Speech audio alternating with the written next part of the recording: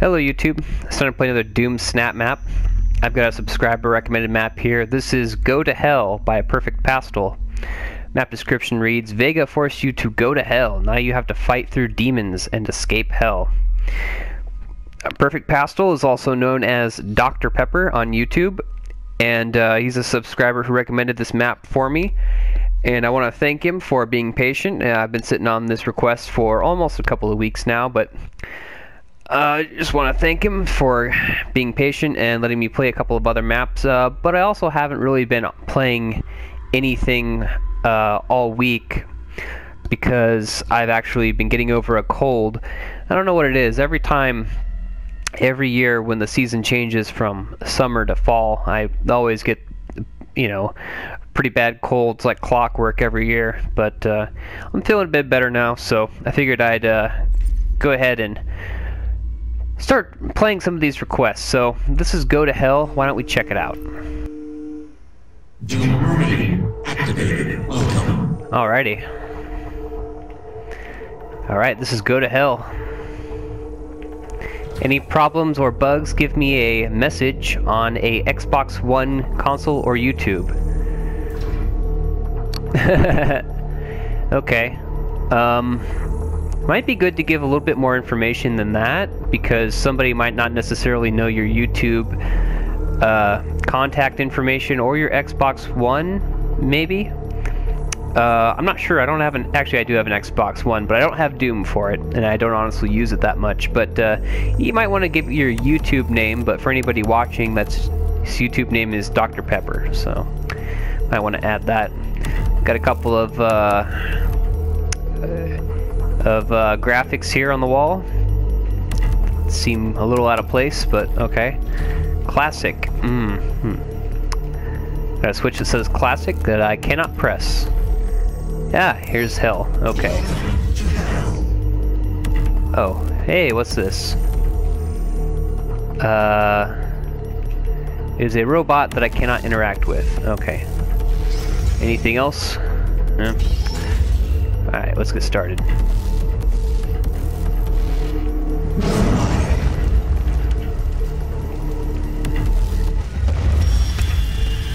Alright, straight into the action.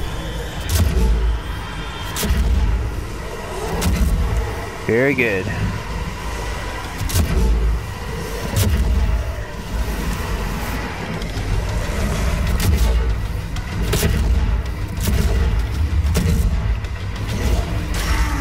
Oh, right into the wall. First boss, Engineer Demon. Okay. Whoa. Ah, did he just crawl out of that vase?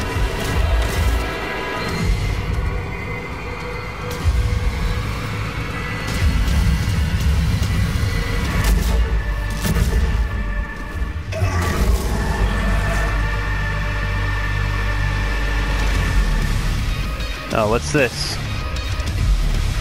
Oh boy. Ah, he falls down. That's hilarious. Oh, just blows himself up. Alright. I guess that was the boss. And this is a secret. Oh, I see a portal in there. How do I get you? Huh. Yeah, I guess I gotta find the portal.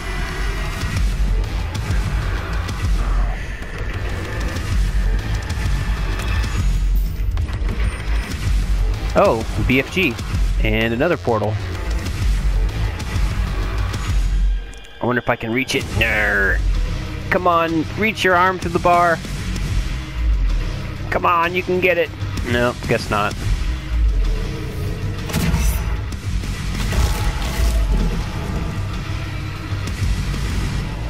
Access denied.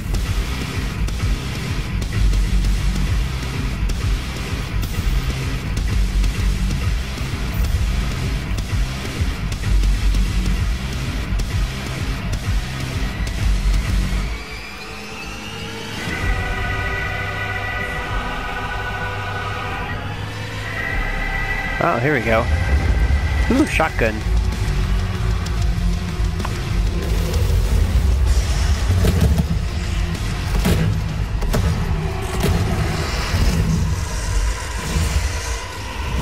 Whoa!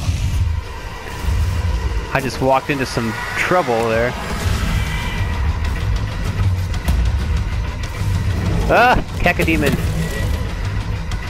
Hey, Cacodemon! Flying through the sky so fancy-free!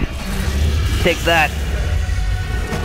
Whoa! Oh man, I'm almost dead. Whoa! I am in some trouble.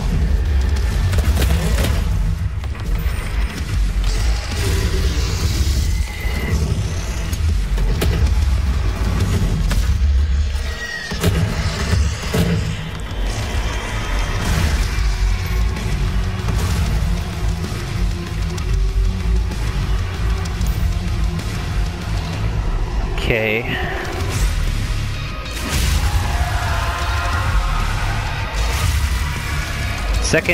Secondest boss, Smoky Phantom.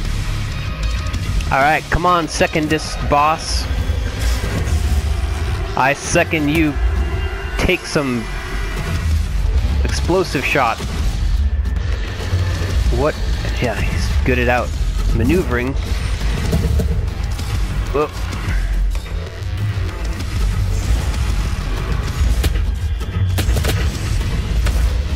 Yeah, gotcha. You're done. Done, son.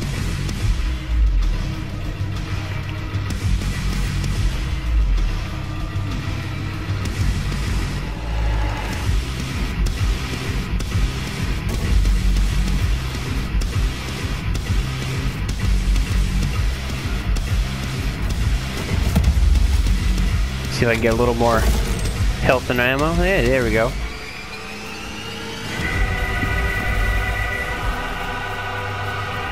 Oh, I see a portal. Let's see if I can get it without getting too hurt. Yep. Yeah. Oh. Hey, hey. I don't want to give up the shotgun.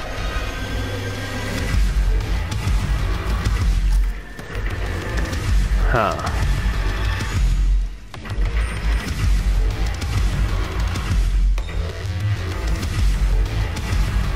Alright, through the portal, I guess. Ah.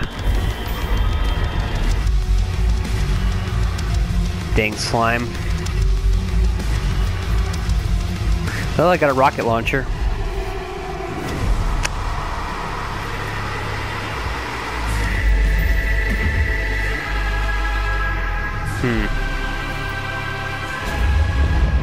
Oh. 2 heavy assault rifles. But I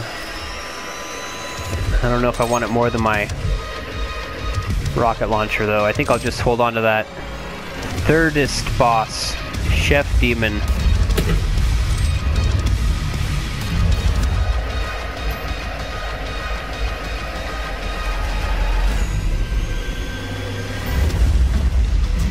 Whoa.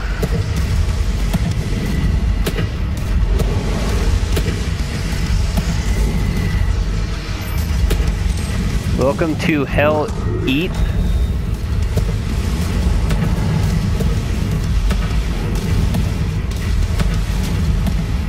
Oh yeah, that must be the boss right there. He's got a lot of health.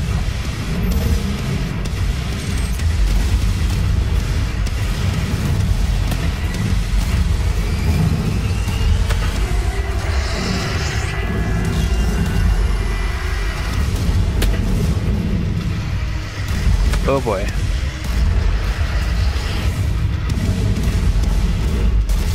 Ooh, I detonated that right in my face.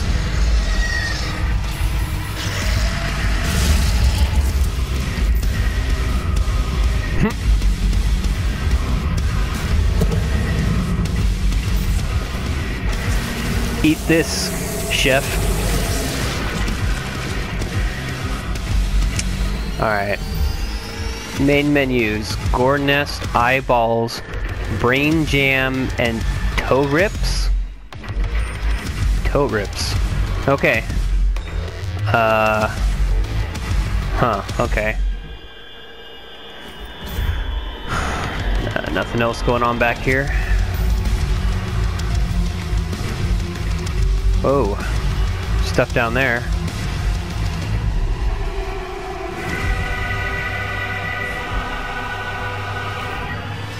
Hey, a portal.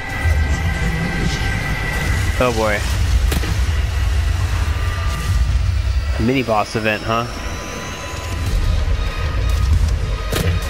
Oh, I see a, whoa. I see one of these.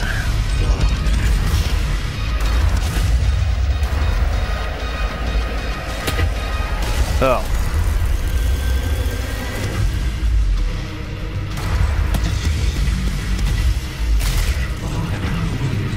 Nice. With plenty of time to spare.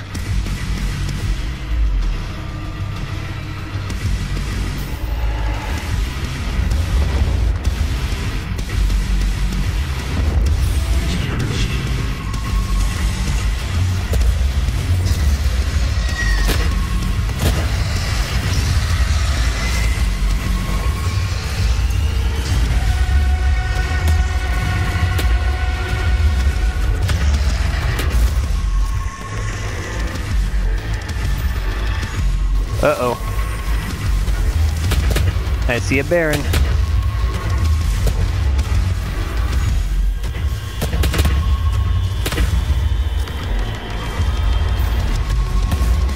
Oh! He's a flying Baron.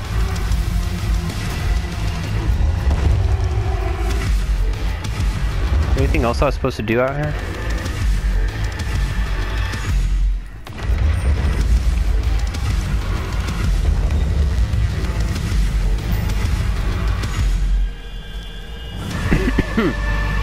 Oh, here we go. Berserk. I think I'll wait for some enemies to show up first, though. Don't want to waste it.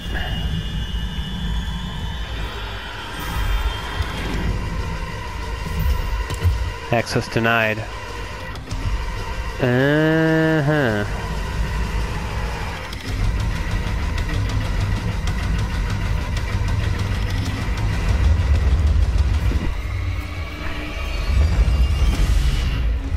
I just wonder if there's anything up there that I can get, though. Except I don't know, I don't really want to jump on these rocks. If I fall down to my death, it could be a permadeath situation.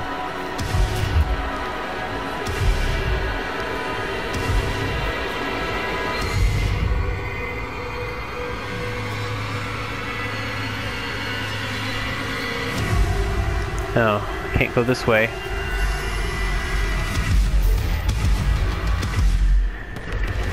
Well, I guess I'll check it out. Just hopefully I don't fall to my death. Okay, there's nothing up here. Good to know. Good to know.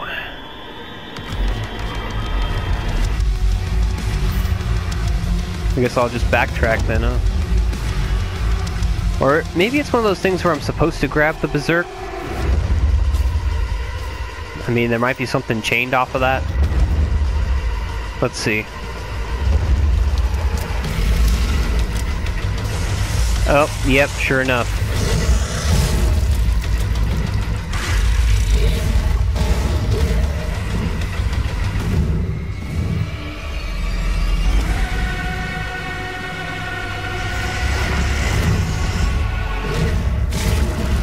Ooh, punched him through the wall.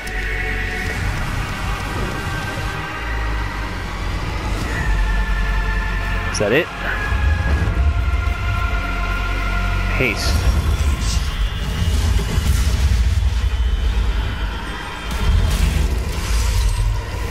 Oh, and yeah, okay. Everything's all gold tinted, or yellow tinted.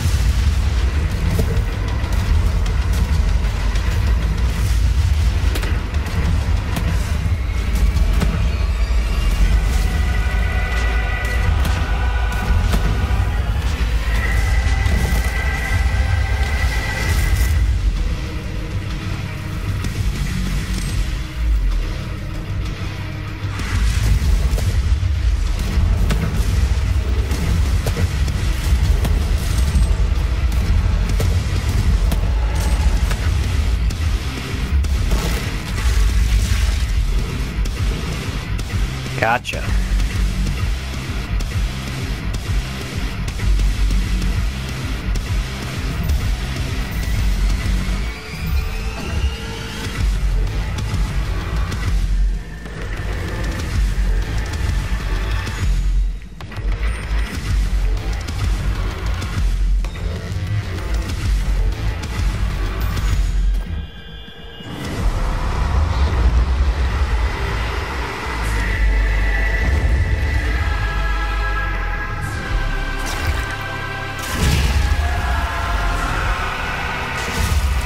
Alright, I'm guessing that's going to start the next wave here.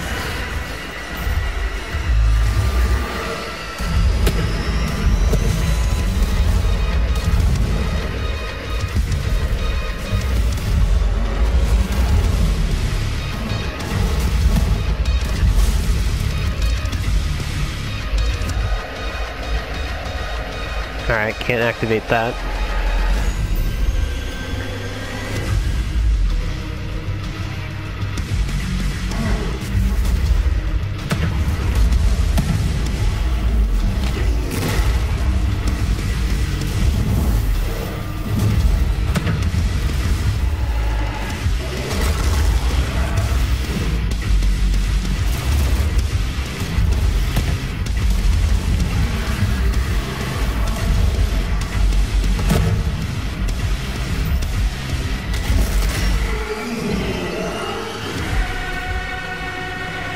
Alrighty. Who else is there?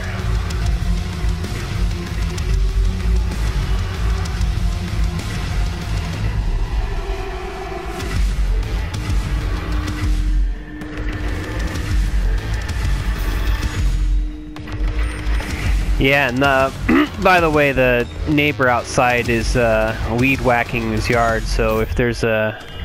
I don't know if anyone can hear that or not, but I apologize if you can. Wait, I was just in the gold room.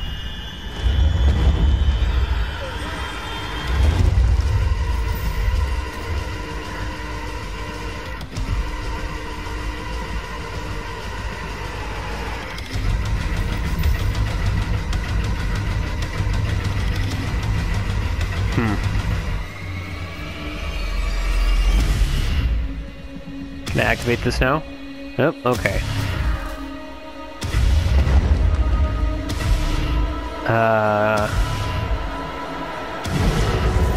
I'm guessing this ends the game.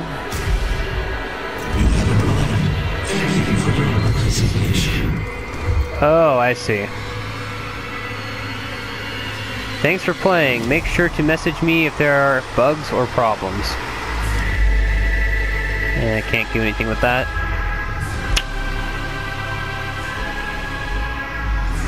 Yeah, I'll finish it here. Victory! Alrighty, so that was Go to Hell. I'm gonna go ahead and vote it up. Yeah, I thought it was pretty fun. Bosses, single player. Not so much hard, maybe.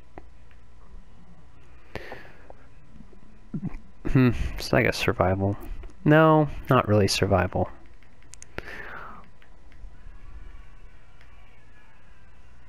I guess escape, maybe.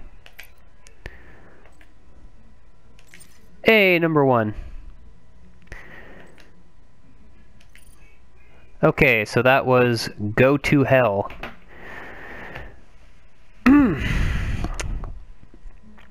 Well, let's talk about Go to Hell. So, this is a part of my review where I talk about what I liked, what I didn't. I want to go ahead and kick it off with maybe talk about the stuff I didn't like. Get that out of the way first. I didn't like how in the very beginning of the match there was 2 switches. One said classic and the other said hell, and I don't know why they were both there, because the only one I could activate was the one that said hell, and it didn't really do anything other than open a door, which I don't know why the door couldn't just open, because it seemed kind of pointless. And there were also some of those floating you know, those floating robots that you usually punch to get, you know, some kind of bonus from, and I couldn't interact with those. So yeah, I kind of count that as a just one of those things that makes you stop and scratch your head, like, well, why are these switches here that don't seem to do anything? So yeah, I kind of consider that a negative. Another thing is this isn't like a big negative, but it's just kind of funny that some of the bosses were called like secondest or thirdest boss. So I mean, it's just kind of grammatically goofy. Yeah, I don't know. The bosses were fine just as bosses. It's just that the names of the bosses were kind of silly, like Smoky Spectre and the chef, and yeah, I don't know. It didn't seem to make a whole lot of sense because like it wasn't taking place in a kitchen. I don't know. That was just another thing that kind of just left me scratching my head. But you know, I'm glad that there were in fact bosses. Another thing I didn't really care for was the environment lighting. It was just kind of arbitrary. It was like I just go into a room and it's like, this is the purple room, and then the next room, this is the red room, and the next room, the yellow room. So I don't really know what the point of that all was, but I mean, it kind of seemed like the colors of the rooms were supposed to correspond with the color of the power-up that was in there, because you'd had a room with, you know, the quad damage, haste, berserk, stuff like that. So yeah, maybe they were supposed to correlate to which room had the power up, but again, why does that matter? I don't know why, you know, that would be significant. The only positive I can say about that though is that it did kind of help as far as like my navigation was concerned. It did help knowing like, oh, this is the yellow room and I've already cleared the yellow room, so there's no reason to go back through it. So I guess if you're not going to do decent landmarking with props or anything, then, you know, the environment, just changing the environmental lighting, I guess, is kind of the poor man's way of fixing that problem. But I felt it was just kind of out of place and didn't really add much other than that. Another issue I had was Vega. So the map description reads, Vega forced you to go to hell, and now you have to fight through demons and escape hell. Well, I guess you do escape hell because you hit a switch somewhere. But as far as Vega, there's really no mention of Vega anywhere throughout the map when you're actually playing the map. It's just this reference to Vega only exists in the map description, and it's never referenced again after that. So I don't know why would you have a story dynamic like that only exist in the title, but not have it mentioned or referenced anywhere in the actual game. I don't know, just kind of interesting. And finally, my last issue was the name of the map, Go to Hell. Let's talk about the name Go to Hell.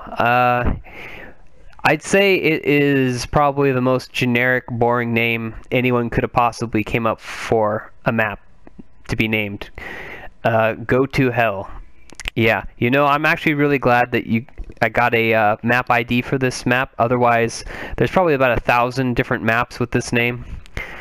And you know, it's kind of surprising because one thing that you can say about Perfect Pastel's maps, they actually usually have very good names, generally speaking. Whether it's Loose Screw, Grey Wave, Mega Hush. Think what you will of the maps themselves, but the names always stood out to me as being actually really good names. Pretty good creative names. This one, though, it seemed like he sort of phoned it in. Go to Hell. I mean, is that really... I mean, I guess it is relative. I mean, it is sort of relevant to the content of the map as far as you're supposed to be escaping hell. But it is still an extremely boring, not very creative name, and I just feel like if Perfect Pastol had taken another minute or two to think of a better name, he probably could have.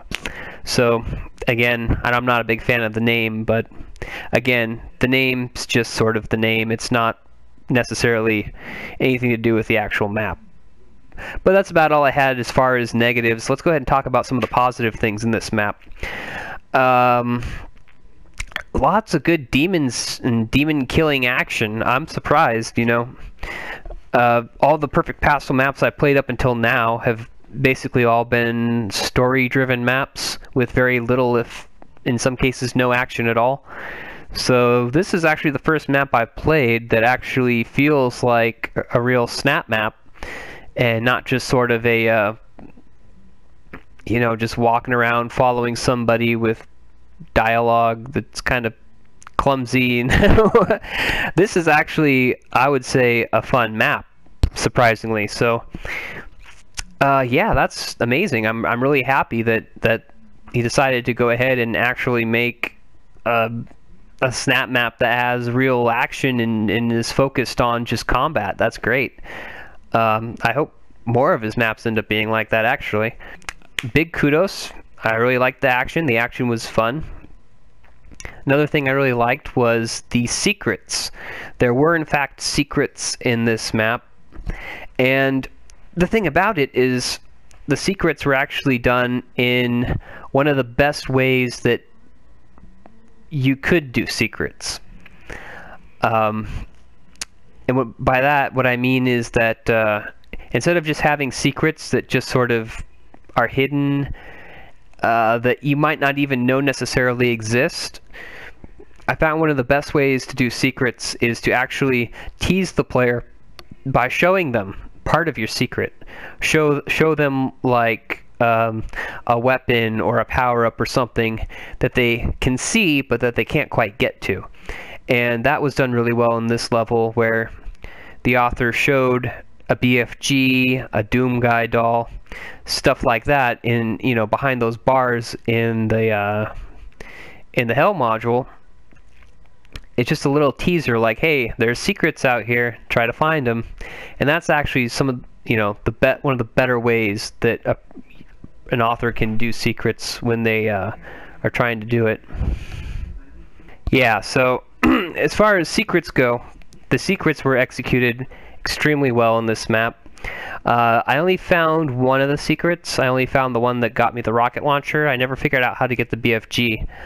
But, you know, you kind of don't need it in this level, because I feel like you're sort of given good enough weapons as far as the kind of enemies you're supposed to go up against.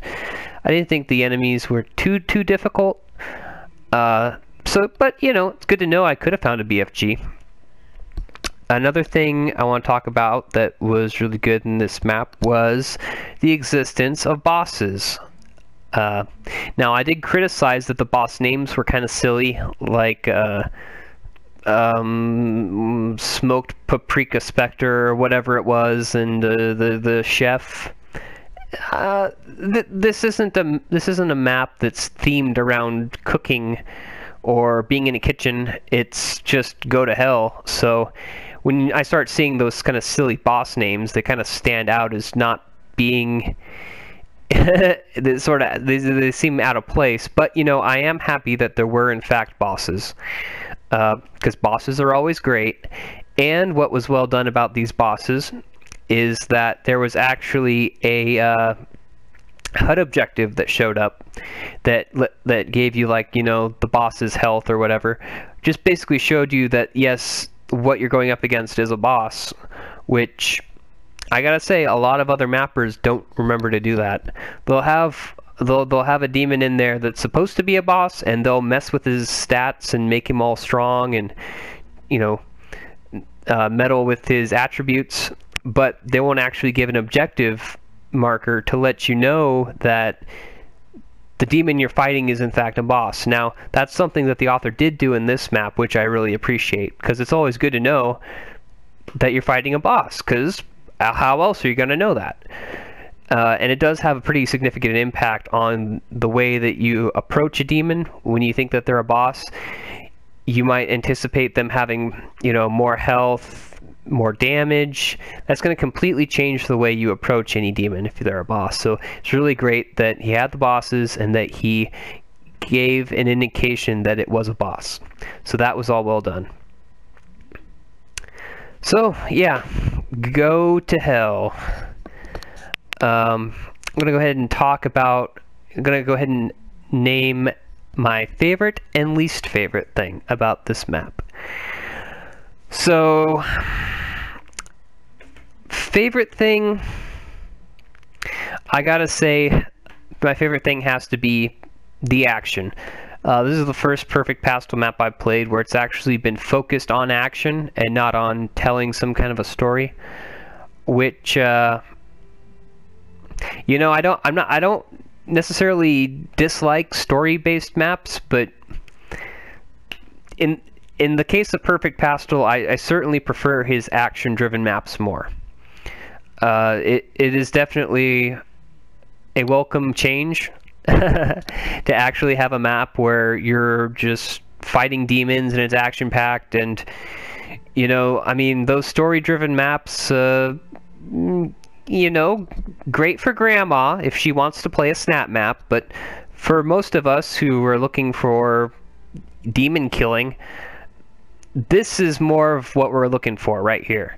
This map, Go to Hell, definitely delivers in the demon killing department, so that had to be my favorite thing. I'm gonna go ahead and find my least favorite thing. My least favorite thing about this map, I'm going to have to say, was the environmental lighting. Just how all the different rooms, for no apparent reason, had different lighting colors, like, you know, yellow, blue, red, purple. All that stuff was kind of unnecessary. I mean, I've got nothing against environmental lighting when it's appropriate. If there's a kind of a real reason why a room would be yellow or purple, then I have no problem with it being that color. But when there's just no reason at all, no reason given, it just stands out, and it's so jarring. And I think there was supposed to be some kind of an association with the color of the room and the color of the pickups, but again, who cares? That doesn't seem to matter. So yeah, the environmental lighting didn't do anything for me. But yep, so there you go. That was Go to Hell by Perfect Pastol. And gotta say, probably his best map so far. If anybody watching this has a map they'd like to recommend for me to play, go ahead and leave it in the comments below with a map ID. Thanks for watching, and until next time, peace out.